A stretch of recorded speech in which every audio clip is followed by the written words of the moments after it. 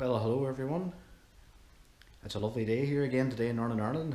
Sun is shining. Just quick update here about comets that are visible in the evening sky at the moment. Recently we've been treated to a nice period of high pressure and we've had lots of clear skies, last night being no exception. I had the telescope out and I observed 3 of the main comets that are visible in the Northern Hemisphere. I thought I would share them with you just for a quick update in case you have a telescope of your own or large binoculars and you want to hunt them down. Okay, the most easiest to find of all is C2019Y1 Atlas. This is a comet located within Cassiopeia, the famous W constellation. The comet is visible near the central star, the bright naked eye star Gamma Cassiopeia. If you sweep around that area with your telescope, and your telescope is suitably large enough to find the comet, in fact anything from about 5 inches or upwards or even less, aperture should be able to do it. The comet is a diffuse but obvious circular coma with no tail, visible in the sea of stars within that constellation. Further northeast of that, to the upper left of Cassiopeia, within the region of Camaleo-Portalis, is another comet called C2017 T2 Pan-STARRS. This comet is the easiest to see of them all. Although Y1 Atlas is the easiest to find because it's located near a bright naked eye field star, the other comet is slightly more difficult because it's in a more vacant region of sky. However, there are no other bright deep sky objects in that area to confuse it with. So if you track it down using star hopping techniques or by sweeping the sky, then you should be able to pick up pan-stars as well. And this comet is very easy to see. The comet is very well condensed. It has a bright condensation in the centre, it's compact and circular and slightly hint of elongation of a possible tail coming off one side of it. So it's a very striking object, easy to see in any telescope and even a good pair of binoculars. The most difficult of the trio is of course the more famous C2019Y4 Atlas.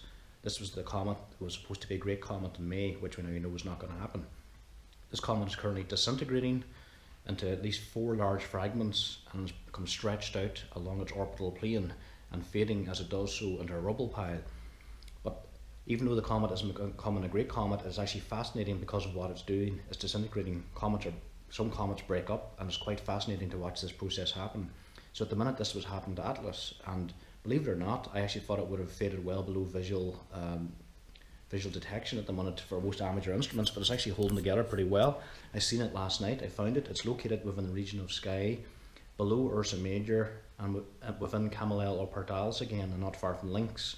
So it's in a very vacant area of sky as far as bright stars go, which normally you would use the stars as a signpost or a guidepost to narrow down the area of sky where the comet is. So it's a bit more difficult for those who don't know the sky too well. But if you have a go-to telescope, check it out, or if you have planetarium software or use the online comet finders charts you can get on the internet at the minute from Heavensabove.com, and there are others as well. The comet, it's around 9th magnitude, maybe slightly fainter, but I seen it last night through the 8-inch telescope quite easily in a dark transparent sky. I was amazed to see the comet actually elongated. The whole entire coma is stretched out, elongated along an east-west axis, which was amazing to see. And over a period of 30 minutes, I've seen the comet move among the background stars towards the west. So it's quite fascinating to do that. So give it a try. 3 comets to hunt down. It's really good training for you. It'll train your eyes to see faint detail. It'll train your eyes for comets. It'll train your eyes for kind of galaxies and star clusters and nebulae. And it'll hone your observing ability and enhance your concentration. You might even want to try sketching them. In fact, today I'm going to do a very basic sketch into my own observing logbooks, describing the observation and showing the view through the eyepiece. So good luck with that. There's a few clear nights coming this week in Northern Ireland here, so I'm going to keep observing every night, and I know my friends are doing the same thing. So observe them, sketch them, photograph them, enjoy them. And I should mention we have another comet on the way. A new comet has been discovered in the southern hemisphere using SWAN imagery. It was found near the Sun and is now visible in the southern hemisphere at magnitude 7.9. It's quite a gas-rich green comet and already shows a nicely developed gas tail and a hint of a dust tail already. Perihelion is in mid-May, and although the orbit is still preliminary, the comet is moving north.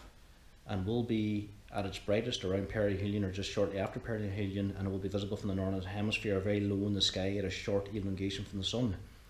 Although we still don't know any precise details yet, but the comet should be in the area around Pisces Triangulum and eventually towards Perseus and Auriga, within those nice low regions in the northern twilight during NLC season.